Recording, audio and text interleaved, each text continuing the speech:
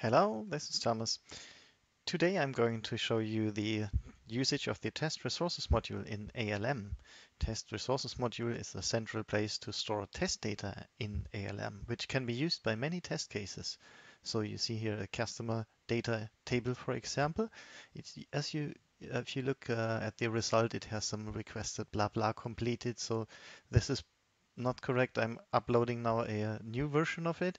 So now if you take a look now at the result column, it says requested addition completed, which is be correct for this example in my test case. So I'm just created a data table, and you can here see there is a dependency tab which shows where the data is used, means in which test cases it's using, when adding customers, when using modifying customers, etc. And these IDs are actually links to this test case. So you can click on it, it goes automatically to the test plan, and there you can see also the test script. It's a UFT script, which I did save to ALM, and you can also see the data table here.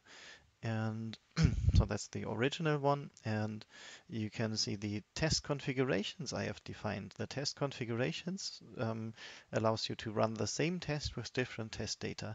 It can also use like filters to search for some criteria, to search for some test data in your data table and just select maybe the negative tests, and some others are positive tests in this example, or any other filter criteria you like.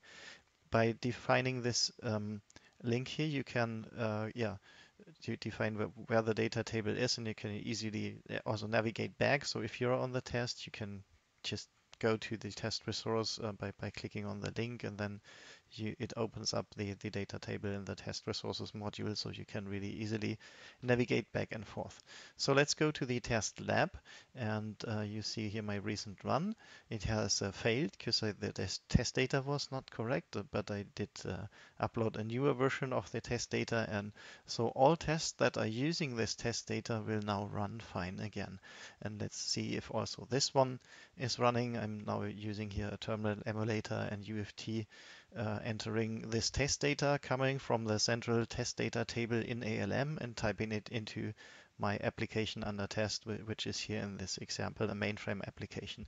So test passed means I have corrected my test data fine, and everything is running.